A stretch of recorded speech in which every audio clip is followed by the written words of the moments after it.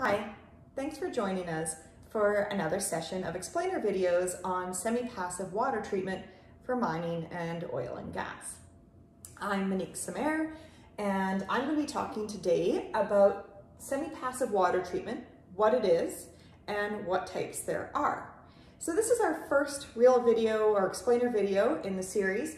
The first one was just the introduction I did a few minutes ago. I'm going to fit as many of these videos in as I can per day because let's be real here, we are in COVID isolation. I don't want to have to do myself up, get out of my pajamas more often than I need to. And I just heard my dog's with his squeaky toy, so you might get some nice little interruptions like that too as we go along. Filming here from my home, so thank you for joining me. And let's get to it. So I should mention all the any references, information can be found at the end of the video. We'll have some links. I strongly encourage you to go to mavenwe.com, which is our website, and you can find all this information in a paraphrased transcript, loosely to speak, along with nice figures and examples. We might even throw in a case study or two. So please go there and check it out for more information. So what is semi-passive water treatment? Well, really, we have to really focus on the semi, I think, because this is something that a lot of people used to call passive water treatment. And even myself, you'll see online, you can find a lot of different webinars I've done before, or even reports I've given, systems I've designed where it was called a passive treatment system. Now, I've moved to calling it semi-passive, and so has most of the industry in the past while, because we need to consider define this. What is passive? And unfortunately, passive was getting confused with walk away. So there was this confusion between a passive system, meaning you can just walk away and leave it, and it continues to do stuff. Now, it will do stuff. I have actually heard of a few scenarios, very unique, where there was walk away, but generally, what do we mean by semi-passive? So I'm gonna go through the types first. Treatment wetlands, which are called so many things: constructed wetlands, treatment wetlands, engineered wetlands. You have different acronyms: CWTS, TS, TW. There's trademark names, there's everything. So you have to really figure out what is it you're actually talking about and not generalize too much, because there's also a lot of treatment wetlands that are designed for municipal treatment and will not do anything for mining waters like metals and metalloids. So I'm going to actually end up doing an individual explainer on each one and what they are and how they work, so that we can keep these short and focused on what's most interesting to you. You can pick which ones you watch. Bioreactors. Now these span from being very, very passive through to entirely active. So like anything, all these treatments exist on a continuum, and they can be very, very passive or very, very active. Bioreactors, the ones that are normally semi-passive, are things like gravel bed bioreactors, or you can use pit lakes as bioreactors, which we'll see down here. So in situ bioreactor use, like pit lakes, or in ground, so not using buildings and that, but the more passive. In situ treatment, like pit lakes, so that's when after mining the pit has flooded and you can treat right in there. Mine pools, which is the underground mine workings after mining. These can, when the dewatering is stopped, the water refills them, a flooded mine pool. Saturated rock fills, or SRFs. Some people call it suboxic zone, and just other different names for them. And tailings ponds also can be treated in situ. Now in situ, that's just Latin and it means in place. So you can actually treat them at the location without having to pump it somewhere else.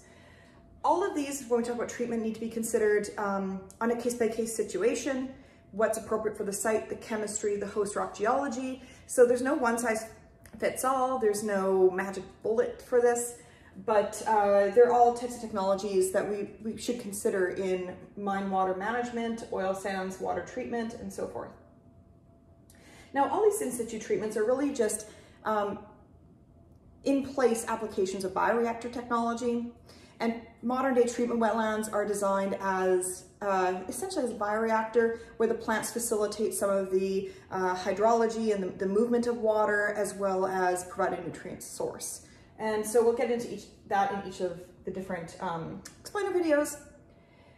The way they all end up working is something that sounds really complicated, which is coupled biogeochemical reactions. If you break that down, all that means is bio for biology, geo for geology or geochemistry, and chemical for chemistry. So you have a reaction that involves biology, geology, and chemistry all together at once. And these different components of the reaction play different roles.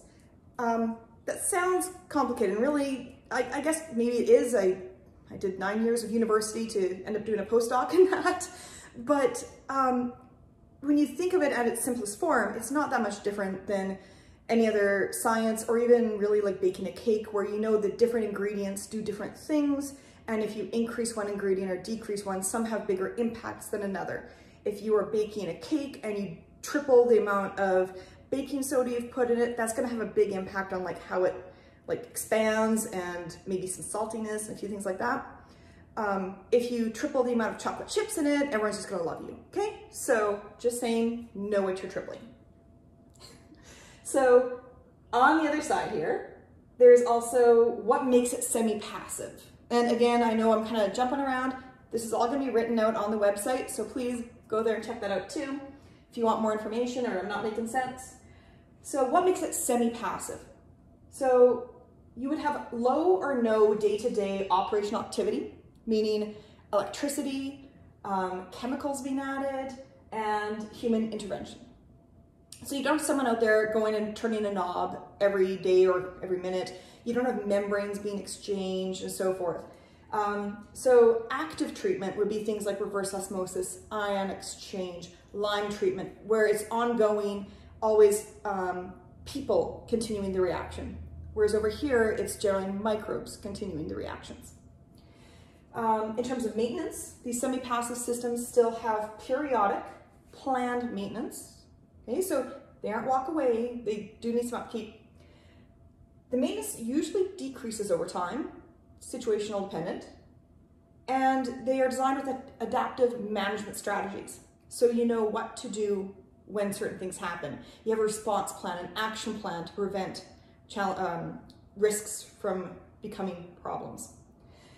So along these, I'm going to leave adaptive management for another explainer video, but I want to use an analogy for the periodic maintenance and semi-passive.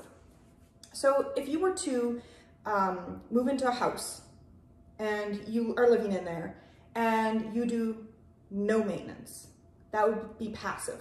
You don't clean it, you don't wash the sink, you don't reshingle the roof.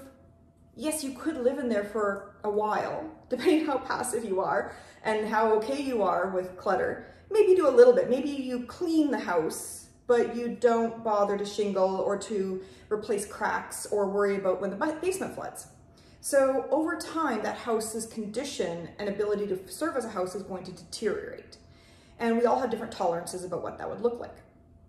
Now, if you're going to live semi-passively in the house, you would do things like ensure you upkeep the shingles.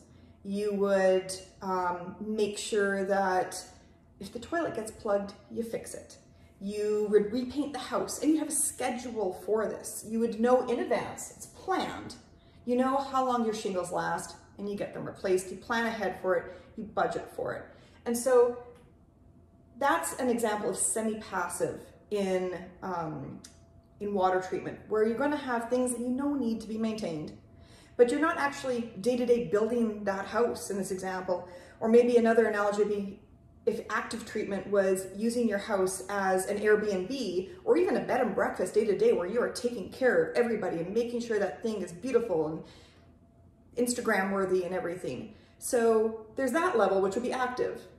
Semi-passive is making sure the thing is cared for, no major problems arise, and you know that you have a good solid house to live in or good water treatment system.